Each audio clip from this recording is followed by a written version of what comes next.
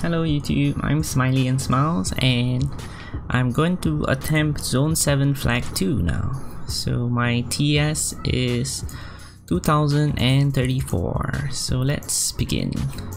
Quest number 2 is Vicky Isle. So clear all dungeon of all enemies and you got 10 critter jellies. Pretty awesome. I'm using Shrems and Scribble as well. Shrems is my tank, Scribble is my healer, and myself.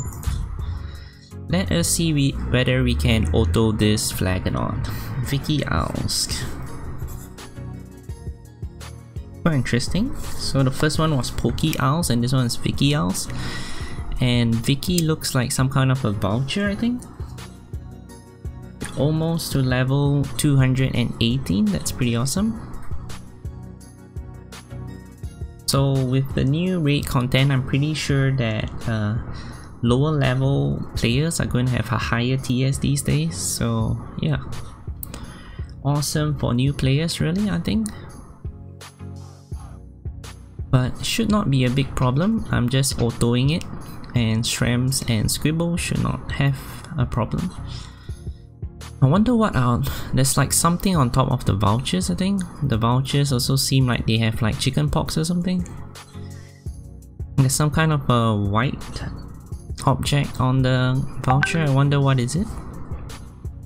Oops. And let's disable that so it doesn't make noise. Alright, we're doing quite well. Full of health. I'm using a sword main hand, I believe. I've only heard that the 5th flag is like very tough. So yeah.